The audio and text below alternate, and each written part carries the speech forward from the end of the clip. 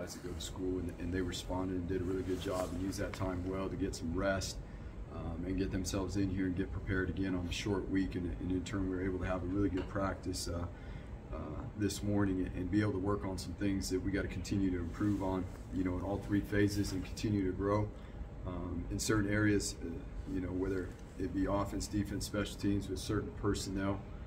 Especially too, that is now getting to play and being able to grow and improve on the things that we did well in the game, and also improve on the things that we didn't do well in our last opportunity. But we're going to need to be very diligent this week with the short week and an early game on Friday morning, which is good. It's good. It's good to be able to have an early game because again, it puts that sense of urgency into you that.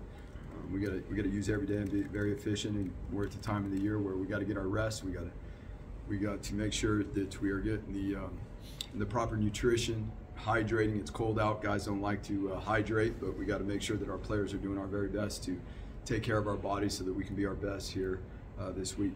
With that being said, we'll take some questions.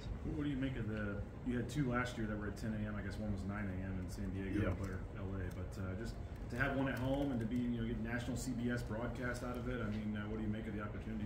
Yeah, this is something that came on, the last couple of years of playing earlier in the morning, and we train in the mornings, right? So, I mean, today we started at 9 o'clock and it was a late start. Everybody's waiting around like, well, it's time to get going. And we're used to operating. The timing of it is probably about an hour earlier than that our guys are typically getting up and moving around on a given Tuesday, Wednesday throughout the practice week. So it's an early riser, but you know what, it's about getting up and getting ready to roll. And you do lose a little bit of preparation time again, like we talked about, because as soon as you put your head on that pillow on Thursday night, that's it. When you get up and it's time to go on Friday morning. So the fact that it's Black Friday, and I mean, you guys obviously know what you have after that, but how much do you need fans to still show up for this game? And I know there's nothing technically on the line, but I mean, what do you? There's a lot on the line, man. There's it's senior day.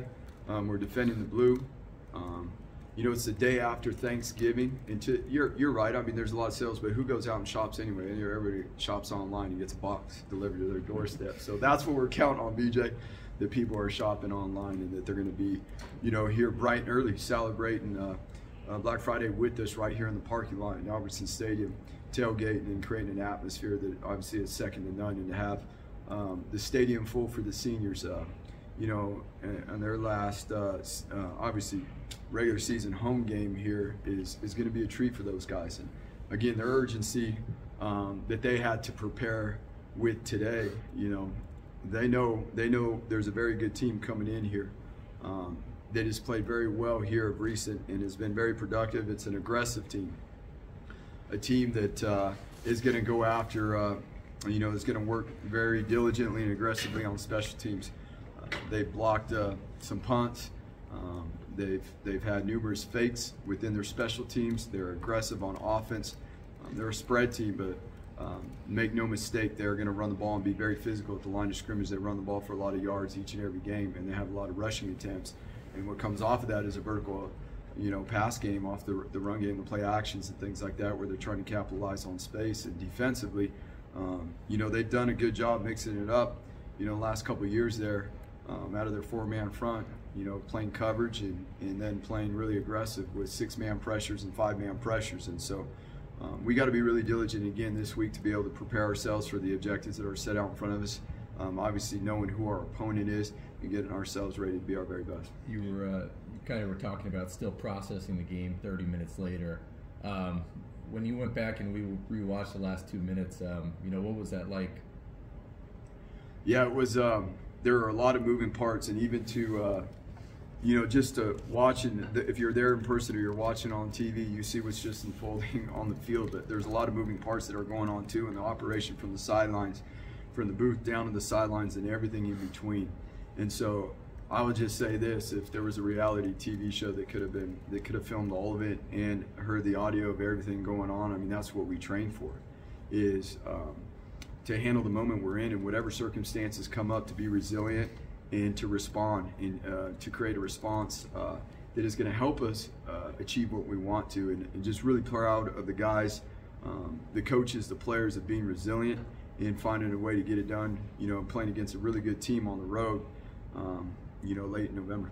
You mentioned, you always teach guys if there's an interception, hey, give the defense a chance. But when you go back and rewatch, like, how well did Talon make that tackle on the read? He flipped his hips and seemed like he got a good angle on that tackle.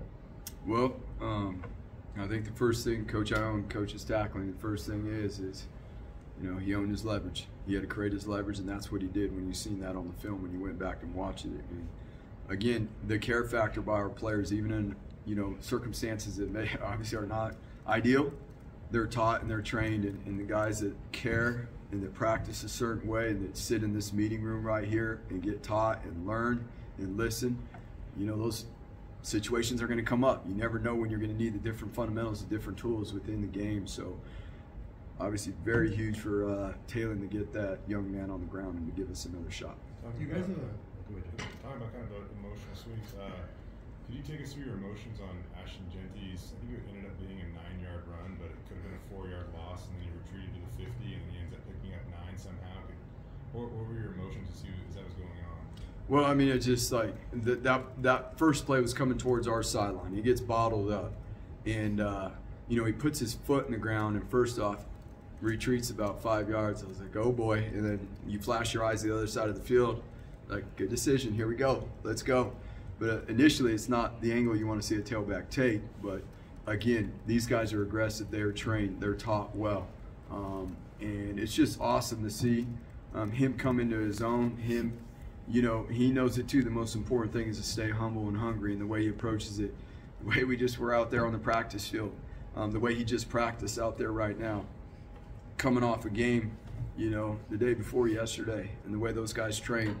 That's that hunger and that humbleness that we need, going forward. Those are the type of young men that will continue to recruit here, the right people with a certain skill set that will fulfill a certain role. You guys have a chance to go 5-1 at home this season. After going 3-3 last year, what does it mean to you to defend the Blue as well as you are this year? Well, you know what? I mean, it's every week is a new opportunity to grow and to be our best. And there's certainly something to be said about when we play here at home and what goes into that. And so, just like we spoke about earlier, what does it mean? It means that we handle our process really well. We have urgency, and then on a short week, we don't waste any time.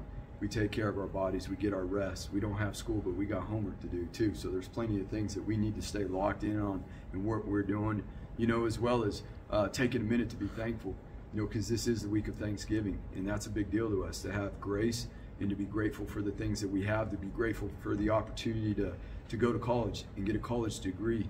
And to be a part of something like this for all of us, for us to be able to work here, during the course of this week, it is a grind. It is a grind. We are away from our families, but the impact that we have, that we're blessed to have and get the people we're able to be around this time of the year, those are the things that we're very thankful for. And we will continue to build off of that and living in grace and as we grow forward. Whether it's some of the sixth-year guys like Tyreek or Zeke or just the traditional seniors, what do you make of the senior class? So, I mean, it's a big group, and where are they? Are we talking about a 4th, 5th, or 6th? So, much like we did last year, everybody that has a senior tag on them has the opportunity to walk. We're not just like everything we're focused on right now, and the guys that have exhausted eligibility, obviously, this is it if they're in their 6th year. But the 5th, 4th year guys, like, we'll get to all that stuff later, and the opportunity for. With the COVID year and all that presents more opportunities for a bunch of these young men that are tremendous guys and that obviously have done a lot for this program and will continue to do a lot for this program. I think if I look correctly, 19 was the only school year here that we had an undefeated Mountain West season. It was a full season. So what would that mean, and how much is that thought of trying to go regular season? I don't even know. Since you said that right now, it's not something I really thought about. So, I mean, obviously, the ability to win your games, and that's what we set out to do at the beginning of the year. So, that's obviously, that would be a big deal, but that's not something we're focused on being 1-0 this week. You look at the 3 turnovers in that game, and it seemed like Scott Matlock impacted each of them in one way, shape, or form, whether he was trying to tip plays in the secondary or getting guys lined up and creating pressure. after the game, JL was saying that he saw, you know, the alignment of what Wyoming was running out there on his last interception. He said he knew that they were going to attack him. As much as you guys put into trying to develop, you know, the mental side of the game as a coach, what is it like to hear, you know, and see all that stuff pay off for those guys that pour in the film room? Yeah, there's no question. I mean, I think that's a big part. That's why there's so, you know, there's a lot of guys that come through this program that end up becoming coaches. You know, it's not for everybody. We just talked about it. There's a lot that goes into being a coach. But for a lot of us that have been here, I mean, we got taught a certain way. We got taught the game a certain way.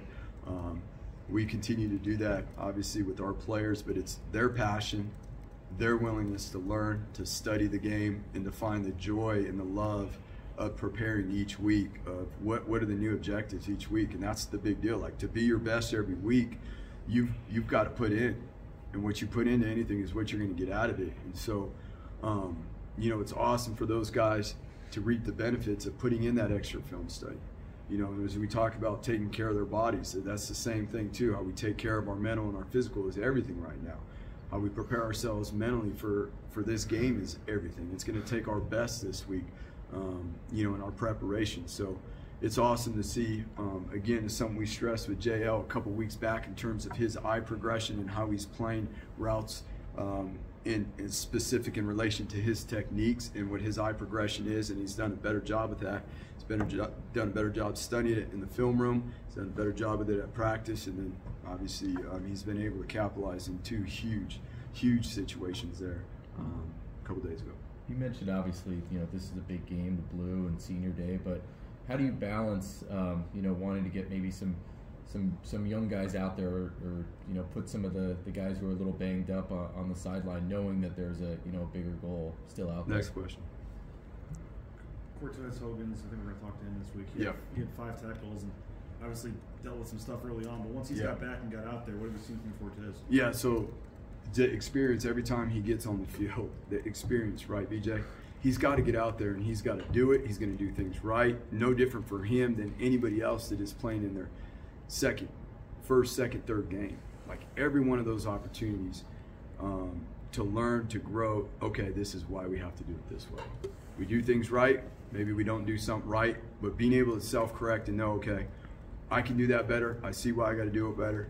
And that's what creating the dependable depth is. And I'll be honest with you, like, there's some younger guys that came off that field the other day. We weren't even back to the locker room, and they're talking about the things that they know that they can and they will do better, and that they went out there today and worked really diligently on it. Again, that care factor, that humility, that buy-in, that's everything, you know. And so guys like Cortez will continue to grow. Obviously, we'll need them to continue to grow down the stretch, you know, as we continue to work to be 1-0 with each one of these opportunities. On Billy Bowen's touchdown catch, he mentioned that he had an idea the ball was going to come to him because of the look the defense gave him. Where is his football IQ right now? I mean, Billy's played really well the last couple games, you know, and it's awesome to see a guy that, you know, has been persistent through it all. Maybe hadn't got a lot of targets in the last couple years and all those things and blah, blah, blah, but, you know, he stayed committed. He's been persistent. He's been a good leader. He's been a great teammate. And now what you're seeing is, you know, the benefits of staying committed to what is really important. And it was awesome to see him go up in a contested situation, get the body position, and finish in a big time moment like that. And we'll continue to, you know, provide those opportunities not only for him, but for some of the other guys that are making plays down the field so that they can capitalize and help the team. What do you see in Legard, the quarterback for Utah State? Looks like he's big, looks like he's mobile. And yeah, so I mean, he's a dual threat quarterback, and what you see is a team that is catching stride and growing down the stretch here. They scored 30 points a game here recently while he's been leading their offense, and it's an addition. You know, their running attack. Tyler's ran the ball for 1,000 yards just like George has, and so he's a really good back with a big athletic offensive line up front. So he adds an additional number to the run game with his ability to run the ball, but has the ability also to put the ball down the field in the vertical pass game. They've got some wide receivers that have been extremely productive in terms of the amount of catches and yards, whether it be in the vertical pass game or even the intermediate pass game. So, you know, we see a team, an offense specific to your question that is, creating momentum, and has scored a lot of points in their last, at least in their last 3 games, and the last 6 games have won 5 of them. Whether it be Ashton or George, the amount of missed tackles they've been able to generate this year it seems like it's at a pretty high level. What impact is Keith Bonifaz? Now that we're 11, 12 weeks, whatever in the season, what impact has he had on that limited development? Yeah, and you don't just, you see, Fato's been there, T. Crow's been in there, KD's been in there. So when you set a certain standard and you build confidence through preparation, drill work, development, and knowledge, that's where you get the development. That's where guys,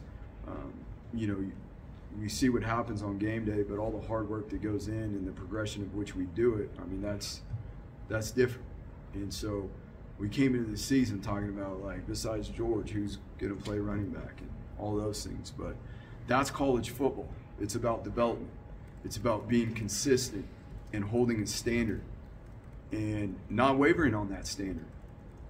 What is fair is consistency, and that's what he does. And his standards are high, and the players love him for it because he doesn't only care about their development, but he cares about them as people. And when someone knows that you really care about them as a person, and it's not just about how many rushing yards, touchdowns, but the overall development of them as people, now we can work together and go places.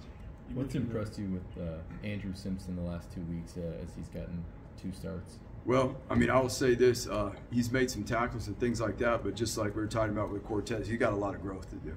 He's got a lot of growth to do with his process and how consistent he is throughout the course of the week, and it will help him continue to grow. Like you just said, he's in his 2nd start. He's got a lot to learn. He does have some ability, but the position he plays requires a lot of it from a communication and recognition standpoint. And the more diligent he can be with his process in the meeting rooms and obviously on the practice field and be deliberate with his reps, he'll continue to grow and be more efficient and consistent. You mentioned it being a short turnaround and obviously an early game. What if the game was, say, at 7 o'clock? Like, what do you usually do on game day that you can't do when it's at 10 a.m.? Well, 10 a.m. we're getting up at we're starting at 5 a.m. So the game's at 7 o'clock. You got a whole morning. There's time to watch some little extra film, get them up, move them around, maybe a little walkthrough, things like that. That's why I say when you put your head down on the pillow the night before, when that alarm clock goes off and the 2 feet hit the ground, it's time to roll. Get back to the ring real quick. George, I don't know where you guys will be about George, but he's not too active on social media. I don't know how often he tweets, but after does that bug you guys? No, but after the game, he just tweeted that he goes, "I promise I'll be better," or something along those lines. He seemed pretty tough on himself when he rarely puts the ball on the ground. Was there any response to that? I told him I love him, and I would ride with him any day of the week. Like that's the bottom line. I mean, by his response, he don't go on social media. He doesn't care about any of that stuff. But for him to show how much he cares and going on something and using a platform that he doesn't even use to show his remorse, I mean, shoot. Like I said, I'll ride with him any day of the week. Go. All right, one more. Yeah, because we got to get rolling here. Like you said, what did you see out of Taylor in that 4th quarter drive? Well, there were many of them, but what we saw out of him overall, okay, number one is for him to continue to grow and adapt and adjust within a game, and he will have to continue to do that. From the standpoint of what you see on film is not always what you get within the game, and then the adjustments. Like this week, Vanda's got the capabilities to bring a lot of different pressures. We're gonna have to adjust to some of this stuff. In time, coaches, players, and all those things. And so his ability to learn and grow and have the confidence to be able to go one drive at a time, learn, get stronger, come to the sideline, learn what's going on the field, what is the game plan, what are the things that are going on, how will we need to adjust. And that's something that obviously is huge with our coaching staff as well, and our communication on the sideline. So, it was awesome to see, TG lead a 2-minute drive there just before the half. That experience, we talked about it a few weeks ago, and we saw him put one together and do a really good job there. So those are things that we just got to continue to grow off of as we move forward. I appreciate you guys. again, looking forward to seeing Bronco Nation bright and early Friday morning. Have a happy Thanksgiving. I hope everybody enjoys their week and is able to spend some time with family and show appreciation and grace for all the things we have. Appreciate you guys.